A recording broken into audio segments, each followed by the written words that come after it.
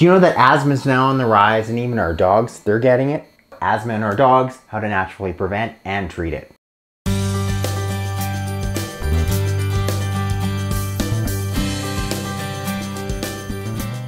Hello, welcome back to my channel. If you're new, welcome. Click there to subscribe, hit the bell to sign up for notifications, and then when you click the link directly in the box below, I can send you a copy of my free book. Asthma, it's on the rise in people, it's on the rise in our animals. We're taught in vet school, like, yep, dogs, they don't get asthma. They just get chronic bronchitis. Apparently what I was taught in vet school wasn't true. Probably around the same lines that feeding good quality dry science diet is good for your dog.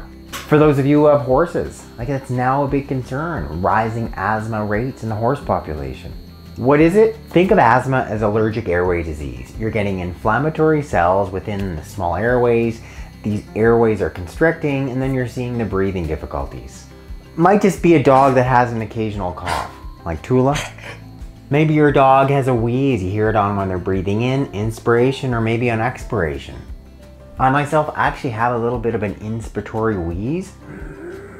And sometimes it's like unconscious. I'll hear this little wheeze and I'm kind of wondering, like, do I have like early signs of asthma? A dog with asthma, they can have much the exact same thing. The difference between asthma and something like bronchitis is that asthma was seen as being episodic. It can flare up, it can go down. Whereas something like chronic bronchitis, it's ongoing. Like there's always this chronic airway inflammation. Some of the causes of asthma in our dogs: cat dander. Cats are often implicated as a cause of asthma in people, also in our dogs. Causing asthma? Bad cat. It's spraying and things are pollinating. Pollens that can trigger allergic reactions in the lungs, triggering asthma. Smoke, such as smoke from the fireplace, that can be a trigger. Dust, especially the house dust mites, even household cleaners like this, they can be a trigger for asthma. A dog having an asthma attack, this is a dog in severe breathing distress. You know, their mouth isn't gonna be wide. They're just having such big difficulty gaining air into their lungs because the airways are all constricted down, right? They're gonna be seriously distressed. Like their legs are spread, they just can't get enough air. Their gums may no longer be this nice healthy pink color. They could be blue cyanotic. Conventional veterinary treatment for a dog with asthma centers around three main things. Number one, some type of bronchodilator, something that's going to open up the airway. Aminophylline, that's one option. Secondarily, some type of steroid to suppress all that airway inflammation. Maybe prednisone orally, maybe an injectable steroid, a nebulizer. Third is something to help deal with the underlying allergy. Typically, once again, they might be looking at prednisone, a steroid, and or some type of antihistamine. There are an array of different holistic options, and this is what you should start with. One of the first big principles, get yourself an air purifier. You know, just try to make the air as clean as possible. Your dog is going to have less potential allergens to ingest, trigger the asthma in the first place. A good quality antioxidant filled supplement that's going to decrease free radical damage, at least preserve the remaining lung cells. Ultimate Canine Health Formula, it's a great option filled with antioxidants. Next, natural anti-inflammatories that can decrease the amount of inflammation going on in the lungs, such as adequate doses of the omega-3 fatty acids. 95% curcumin. Cannabidiol or CBD, it's helped more than a few dogs with asthma.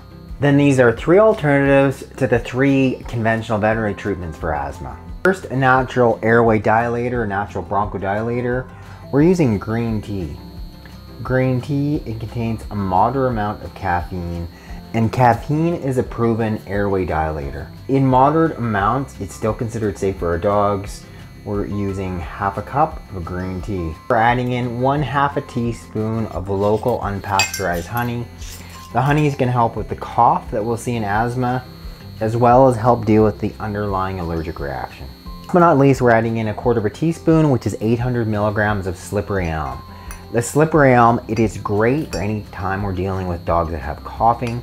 Secondarily, it has some antioxidant properties, so it can also help our dog that has this allergic airway disease. This is the amount you'd be giving to a 40-pound dog daily. Next, the herb, which is considered the natural corticosteroid. It can naturally decrease all those level of inflammatory cells. I've talked about it a lot.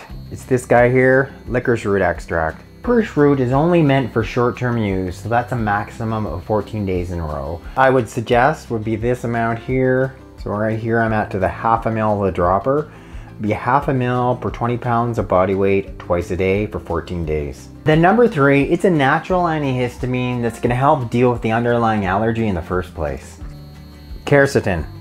A standard dog dose of the quercetin is 100 milligrams per 10 pounds of body weight daily. And I honestly feel that if you're going to assess whether it's being beneficial or not, keep your dog on it for a full 90 days. So asthma, it happens in dogs. And if your dog has some of those signs we discussed, get him or her examined by a veterinarian, have them check for asthma. Then consider some of those holistic options. I know myself, I'm getting back on this guy. Quill daily, because I've got that wheeze. Thanks you guys for watching. Tula, here's your Krill, you want this? Tula loves the oils. She loves CBE, she loves Krill.